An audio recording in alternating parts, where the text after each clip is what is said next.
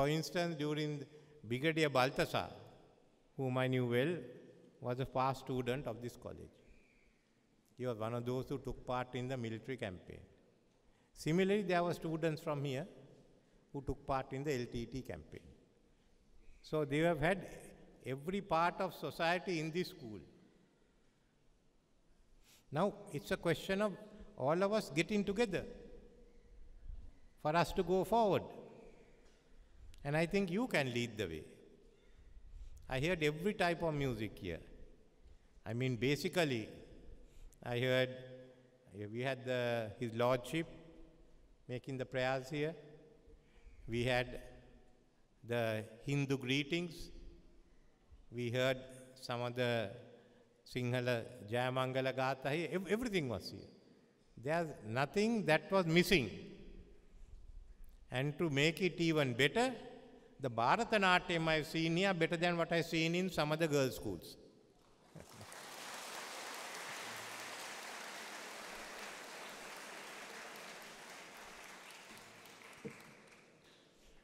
So you have cut across all barriers. And you are cut across, so if we cut across barriers, let us now get together. There are enough of divisions among us.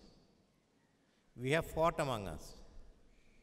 We have taken the country down to the bottom.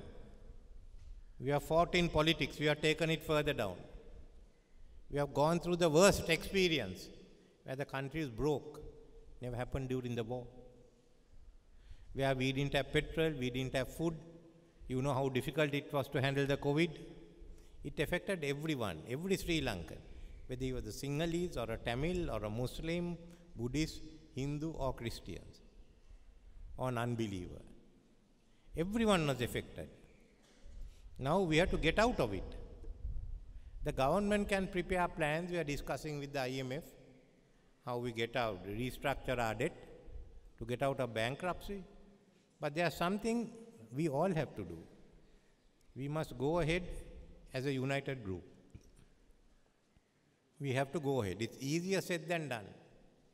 If you take to any community, ethnic or religious, they will have their problems. What they have suffered. But then also if you talk to any social group, to any group, farmers, fishermen, all of them will also have problems. Now we have to learn to solve this. Firstly, the ethnic and we must solve the ethnic and the religious issues so that we are all Sri Lankans. It was demonstrated very clearly when the choir of St. Michael's sang Namo Namo Mata in Tamil. That's this thing. We all say we are children of one mother. There's no issue whether you sing it in Sinhalese or in Tamil. So we are taking those steps. When we go to university, we meet with people of other regions, races. We meet them here. Then how shall we get together to go ahead? So I am going to talk to all the leaders, and we will resolve the ethnic issues and the religious issues. You can't be fighting on these small things. Let's resolve it. That is the first one. Secondly, I think I am committed to devolving more power to the provincial councils. We can leave aside police powers. That can be taken up later when you want to. But a lot of powers have to be devolved. As I was talking with the Minister of Education, when I first was the Minister of Education and started devolution, there were 9,000 schools. I couldn't manage it.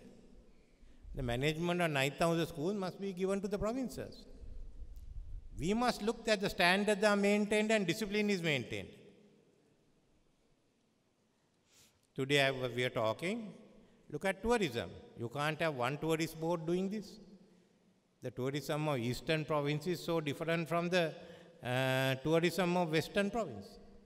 You must have provincial tourist boards. Look at agriculture. Look at health. So we hope the period of next year will see devolution of more powers to the area.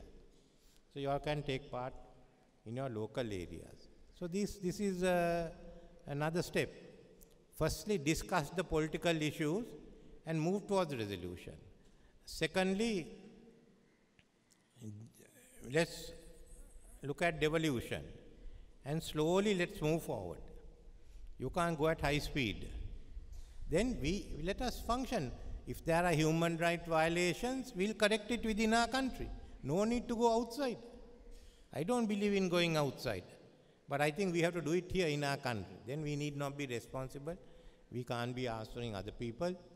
But let's ensure that all these standards are met and we go ahead.